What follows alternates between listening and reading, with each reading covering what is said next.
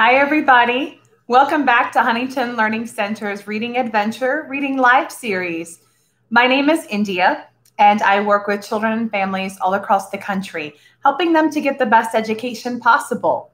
Thank you guys so much for joining us today for Reading Live. This is a series that we do on Mondays and Wednesdays. On Mondays, we offer stories for students that are in kindergarten through third grade, and on Wednesdays, we have stories for students in fourth and fifth grade. So thank you guys so much for joining me today. Today we're going to be reading a story called The Abominable Snowman. I'm sure you guys have all heard of The Abominable Snowman before, but this is a little different tale on him and how he was found. This is from the book Dragons at Crumbling Castle and Other Tales. If you've been with us here in the last several weeks, we've been reading stories from this book each week, and this is one of the stories I picked for today. So I hope you guys enjoy it. There was once a young man called Captain the Honorable, Sir Herbert Stephen Ernest Boring Tristram Boring, who was known to his friends just as Bill, and he was very rich indeed. He was also very bored with living in London. One day a man knocked at his door, pushed past Bill's butler, and asked, "Are you Captain the Honorable Sir?" and so on. "That's me," said Bill. "Well, I'm Alfred Tense, the famous explorer," said the visitor, brushing a heap of $50 bills off the chair and sitting down. "Not the man who walked up the Amazon?" "I am that man," said Tense modestly. "Not the man who rode from Brighton to Bombay in the bathtub?" "I am that man," said Tense, swelling with pride. "The man who sailed across the Pacific on a raft made from mahogany and shoelaces and discovered the lost island of Odium?"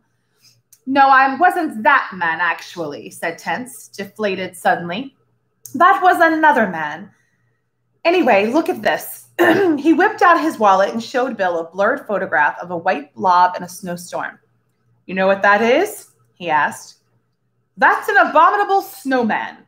If I had $20,000, I could go and capture it," he said, looking sharply at Bill. Bill signaled to the butler. "Give this gentleman $20,000 from the jar in the hall," he said. "Excellent," cried Tense. "You must come, of course. We'll start tomorrow at dawn." "Where to, Mount Everest?" "Nonsense. That's like Disney World these days. The snowmen are only found on Ben Drumlin." "That's a real mountain for you. It's in Chilistan." "I must rush. I've got things to do." Bill watched him go. "What a strange man, Twist," he said to his butler. "But a genius when it comes to exploring, of course. I wonder where he got that photo." "I couldn't say, sir. Shall I pack?" "Yes, Twist. I think something warm is called for. Hot water bottles, long underwear, and so forth. Chuck a lot of money into a suitcase, too." They had locked up the house and were waiting on the step when Tense turned up the next morning wearing a blue parka and a hat with a pom-pom on it. He was followed by a small Chilistanian man, his guide and interpreter, pulling a suitcase along behind him. There were a lot of reporters asking questions all at once and taking photographs as they ran up. Tense waved them aside and shouted at Bill, "Just get a taxi, my boy." Bill stepped into the road and waved his umbrella. "Where to, sir?" said the taxi driver as the vehicle pulled up.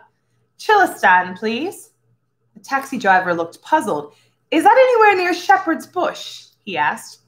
It's about 6,000 miles away. "Here's $5,000 to start with," said Bill. The taxi driver paled when he saw all that money. "Righto, then," he said. "You can't go by taxi all the way to Chilistan," cried Tense. "There's an ocean in the way." Bill leaned forward and tapped the taxi driver on the shoulder. "I say, old chap," he said, "have you got a passport?" "Yes, sir. I got it when I went to the Costellata for our vacation last year," said the taxi driver. Bill told him to fetch it, so they drove around to the taxi driver's house, which was number 8 Tramway Place, London. He went inside and reappeared not long afterward, followed by a small, fat woman in a brown coat and a velvet hat stuck full of hat pins. She carried 2 suitcases. "It's my wife, sir," said the taxi driver sadly. "She says she's not going to have me gallivanting about abroad without her to keep an eye on me." "Sensible woman," said Bill. "What is your name, madam?" "Agnes Glupp," she said, and curtsied because she knew a gentleman when she saw one. "Twist, just shove the lady's luggage on the roof. Get in, madam. Are you a good cook?" "Splendid. I can't boil an egg myself." This is all wrong, cried Tense, almost in tears. This isn't the proper way to go exploring. You can't take someone's wife along. Madam, there are abominable snowmen and man-eating plants and dangerous mountains and things like that where we're going. Mrs. Gluck just smiled absent-mindedly. Mr. Gluck drove down to Dover, and before long they were bowling through France. Head south, said Bill, down to the coast of Lauda. It's sunny there. They drove for ages through cabbage fields. When they reached the coast of Lauda, it was all blue sky, blue sea, and rich people in swimsuits. Oh, I remember this, said Mrs. Gluck. Bill bought a small villa for them to stay at, and they all went down to the beach where Mr. and Mrs. Gluck waited with their shoes tied together around their necks. Mr. Gluck even took all his coat off. Tense, of course, was still wearing his fleece-lined explorer's clothes, which made people stare. Twist, the butler, bought himself a copy of The Times, his favorite newspaper, and settled down to read it while Tense's Chilistenian guide said he wanted to stay with the taxi where he had made himself a home among the suitcases. I see, sir, said Twist suddenly. It says here that a party of Abrovian gentlemen are climbing Ben Drumlin to look for the abominable snowman. I thought we were doing that. Tense almost exploded. They'll get there before us. All my work is in ruins. Let me see that paper, said Bill. It says here that those Abrovians have just set out for Chilistan. I reckon we could get there before them. Stop crying, Tense. Twist, find me a telephone.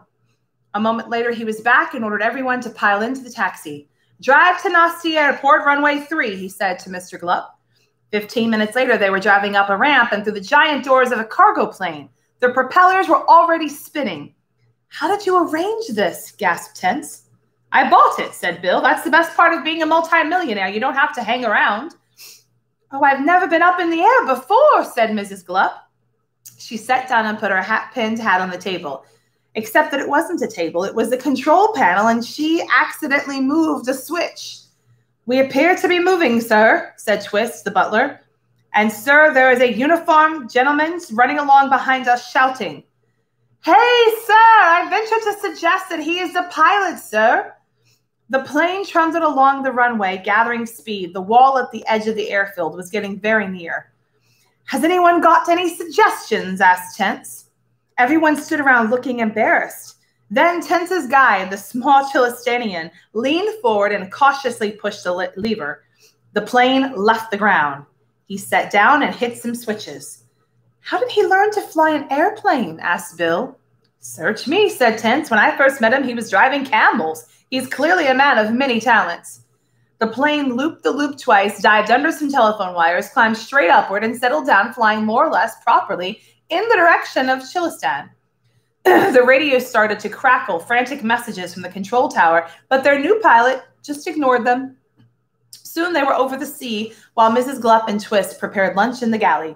It took several days to get to Chilistan because they had to keep landing to refuel, usually at little desert airstrips where fuel was bought to the plane on camels. They also got lost for a while around Turkey. I've just remembered something, said Tense, as the Himalayan mountains loomed up. Chilistan hasn't got an airport. That's funny, said Bill. We seem to be landing. Chilistan is a very small country, mostly tropical jungle, stony desert, and mountains. The capital city, Chilblain, lies on the bank of the Red River McPherson, named after the man who claimed to have discovered the country, and it was toward this that the plane was descending. Fishermen on the bank were amazed to see it drop out of the clouds, skim over the river, bounce onto the bank, and come to a rest in a thicket of baza trees. The doors opened and a small black taxi shot out at great speed. Then the plane exploded. Not a bad landing at all, said Tense to his guide. I reckon we're ahead of the Abrovians now. Mr. Gluck braked on us as a small man in a blue suit dashed up to the taxi. Tense leaped out and shook hands with him, and there started a long conversation in Chilistanian, which sounded to Bill like a wet finger being dragged across a window. It's my old friend Godley, the Prime Minister, Tense explained to the others. He says he'll give us all the help we need.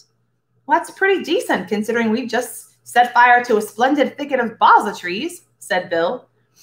Yes, but he doesn't like Abrovians because he had an Abrovian camera that broke, as far as I can understand it, said Tense. Where is Ben Drumlin? Asked Mrs. Gluck. Tense pointed. The mountain rose out of the jungle and went on rising higher and higher and higher until it just disappeared into the clouds. Good heavens, she said. And is that snow on top? Some do say it's sherbet, said Tense sarcastically. I don't think we'll have to go more than a third of the way up, though. The abominable snowmen are supposed to live in caves not too far above the jungle. The rest of the day was spent buying warm clothes and hiring porters, and the tropical night had fallen suddenly. Like a brick. When they went to bed at Chilblain's best hotel, Le Grand Magnifique Ritz Splendide Carlton, Twist, the butler, had to sleep in the bathtub. Early the next morning, they piled into the taxi again, with Twist driving a truck full of porters and provisions. A small crowd gathered to see them off, and a brass band played the Chilistanian national anthem, God Save Us All. Then they started off through the forest around Ben Drumlin, the taxi nosing along tiny tracks between huge trees full of brightly colored birds. Monkeys swung through the trees and shrieked, and millions of insects hummed and clicked. Up and up the foothills of Ben Drumlin went the little convoy until the lush forest gave way to pine trees and finally to rocks and stunted bushes. The road just disappeared. There was nothing for it. You just had to walk. Mr. Gluck locked the door of his taxi and hid the key up in his hat. How much farther before we find the abominable snowman? Asked Bill, lacing up his climbing boots. Tim struggled to get his backpack on. Another 2,000 or 3,000 feet, I'd suppose, he said. That's where I saw them, by Jove. Doesn't the air smell good up here? Smells like air to me, said Mr. Gluck. Onward, cried Tense. They trudged up the slopes of Ben Drumlin, singing songs. At last they came to a little mountain stream that ran tickling over the stones. Bill bent down to fill his water bottle and heard a whirring noise. There was a tiny water wheel in the stream spinning at great speed, and there was something attached to it, said Tense. It was a small piece of parchment. On it were 2 lines written in Chilistanian, and Tense translated them. When is a door not a door? When it's ajar. Ha ha ha! It's a joke, said Bill. A very old one, too. I've heard that many times before. Extremely so, sir, said Twist the butler. Said Tense, tapping the paper. You know what this is, don't you? It's a joke wheel. There must be a joke monastery up here and joke monks. He explained to everyone. You see, they think the world was created as a joke. So everyone should give thanks by having a good laugh. That's why they tie jokes to water wheels. Every time the wheel goes around, a joke goes up to heaven. What singular persons, said Bill. You mean they spend all their time telling jokes? Yes, they even get up in the middle of the night to invent some more. Someone tapped him on the shoulder. It was a small, round man in a blue robe with a bald head and a big grin. Slowly, he took a custard pie from one of his voluminous sleeves. Tense ducked just in time. It hit Twist. It was a curious scene. Halfway up the 27th tallest mountain in the world, the monk stood there laughing while everyone else looked embarrassed, and Twist stood with custard dripping off his collar. Then there was a green flash, a popping noise, and the monk was gone. Twist blew his nose. Well, said Bill, what a strange man that was. That was one of them, said Tense. I forgot to add that they do magic as well. For the rest of that day, they wandered out up Ben Drumlin. They saw no more of the joke monks as they hurried on past large stones and bushes, although as the stars were coming out, they saw high on a spur of rock a large building. As they passed it, they could hear a sing-song voice telling a joke in Chilistanian and a burst of laughter as the monks saw the funny side. An odd bunch, said Bill after they'd pitched camp and were sitting around the fire. It can't be much fun sitting up here all the time inventing jokes. Well, they enjoy it, said Tense. Do you know they reckon that there are over 7 billion jokes in the world and that when they've all been told, the world will just come to an end? Like switching off a light, there'll be no more need for it, see? There was silence while everyone sat around thinking or just watching the last of the sunset. The moon rose, painting Ben Drumlin's snowy cap bright silver, and more stars came out. Like a light, you say? Asked Bill after a while. Yes, or a burst balloon. There was another thoughtful pause, and they all listened to the monk's laughter floating down from the monastery.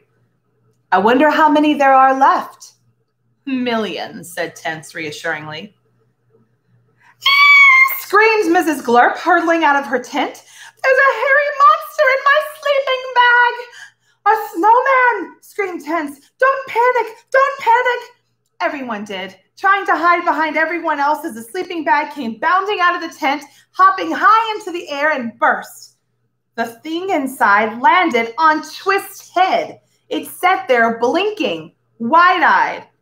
That doesn't look abominable to me, said Mrs. Glurp. It looks rather sweet. It was about the size of a soccer ball and the same shape, with a white coat and a small bushy tail. 2 button eyes peered out of the fur. Then it started to cry. Mrs. Glurp lifted it down off Twist's head and said something like, Is all frightened by the nasty man, dear? Everyone wondered what she was going on about, but the small snowman seemed to understand. It must be a baby one, said Tense. It coughed and went to sleep. Mrs. Glurp made a bed for it out of Tense's backpack, much to his annoyance. Then, wondering how the baby snowman had come into their camp, the explorers crawled into their tents for the night. Bill dreamed that a joke monk was sitting in a bath of custard and telling the 777th billion joke, which would bring about the end of the world. The monk went on telling it regardless of the attempts of Tense to stop him by throwing sleeping bags at him. Bang! Bill woke up. Everything had gone dark. Something was treading on his stomach. The world has ended, he thought. But no, the tent had just collapsed. Bill squirmed about underneath it and raised a flap. A scene of utter confusion met his eyes. Tense was running around waving a gun. Most of the tents had collapsed, and everyone was shouting. It turned out that something large and furry had rushed into the camp and had run off with Twist the butler. It was also now snowing. It must have been a full-grown snowman, said Tense. Let's get after it. Look at those footprints. Bill looked. There in the snow were prints nearly 3 feet long, each with 3 toes. There, he said. Oh, well, I suppose we'd better go. The others relit the fire and sat around in a circle with their backs to it, on guard as Tense and Bill, bundled up in thick clothes and carrying a gun apiece, set up out to Ben Drumlin.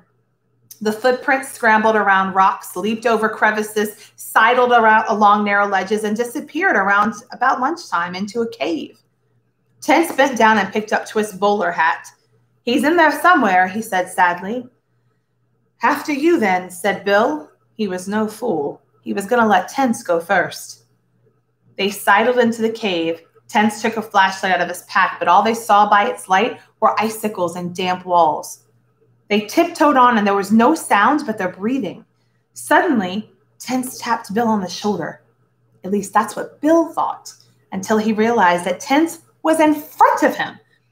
What he thought can be represented by a little sum.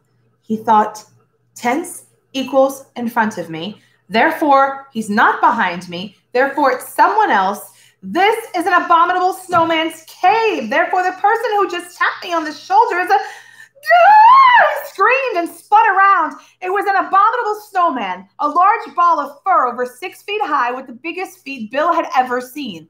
And there was other snowmen behind it. The leading snowman stepped forward and said something in a language that was made up of squeaks and grunts. Bill was petrified, but still he spoke. Pardon, said Bill. Furry hands gripped them firmly and pushed them along into a cave lit by candles. Twist was sitting against one wall, drinking soup out of a bowl. Good morning, sir, he said. This is a bit presumptuous, isn't it? They've taken me prisoner. Tense and Bill stared around the cave. It was full of abominable snowmen.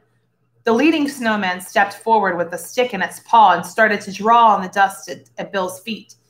It carefully drew a series of little pictures. The first showed a small snowman running out of the cave. The second was a rough drawing of the explorer's map. Then there was a drawing of Twist and the small snowman. The snowman pointed at the picture and started waving his arms around. I may be wrong, said Tense, but I think he's trying to say that they're holding Twist hostage until the baby snowman is returned. Yes, but we didn't kidnap him, said Bill. He wandered into our camp. The snowman started to draw again. He made it clear that unless Bill went alone to fetch the little snowman, Tense and Twist would be pushed down a cliff when the sun went down. Oh, said Tense. Well, that's clear enough. Hurry back. The snowman led Bill out of the cave and watched him hurry down the mountain. He skidded across glaciers, leaped over gaping crevices, slid down great drifts of frozen snow, tumbled into icy caves, and finally, puffing and panting, and with blue and pink stars bursting inside his head, he staggered into the camp. Mrs. Glup was trying to feed the snowman a pot of porridge made out of crushed biscuits. Gasping for breath, Bill grabbed the little furry creature and rushed back up the slopes of Ben Drumlin. It made frightened, squeaking noises, but clung to Bill's backpack as he climbed sheer cliffs, holding on with nothing but 2 fingernails and a toe. Finally, he reached the cave just as the sun began to set. Hold everything, he said. He was panting. Here he is. I got him. I found him. There was a great commotion, and the baby was hurried away by some snowmen. It was the chieftain's son, explained Tense. The chieftain trotted forward and shook Tense's hand. He pointed at the camera. Pictures, said Tense. Of course. During the next half hour, he took photographs of abominable snowmen standing in formal groups. Abominable snowmen with their arms around Bill's shoulders. Abominable snowmen wearing Twist bowler hats. Abominable snowmen standing on their heads. Abominable snowmen jumping up and down. An abominable snowman looking very, very serious. In one photo, an abominable snowman was making bunny ears behind Tense's head with his big paws. This always seems to happen when photos are taken in a large group of people. They didn't actually look very abominable, but Tense seemed happy enough. Just wait till I publish these, he said. They'll make me president of the Royal Zoological Society for this. Then they all shook hands and set off back to their camp. Twist was thinking relieved thoughts, and Tense was thinking excited thoughts, and Bill was just thinking, I wonder how long it will be before the joke monks tell the very last joke. They can't have done it yet anyway. So I hope you guys enjoyed that story of the abominable snowman. Definitely a little bit of a twist on what we would typically hear in an abominable snowman story, but I thought this was pretty good. I hope you enjoyed it. Again, this came from the book Dragons at Crumbling Castle and Other Tales. It's a great book. It's the one that we've been reading all of our stories from for the last several weeks, and I hope you've been enjoying them. Remember to join us on Monday again. We're going to have stories for students in kindergarten through 3rd grade. Also go to Huntington Reading Adventure, huntingtonhelps.com, to sign up for Reading Adventure and use the hashtag Huntington Reading Adventure this week on social media for your chance to win a gift card. Thank you guys so much. I'm glad you joined me today, and I will see you again on Monday. Bye-bye, everybody.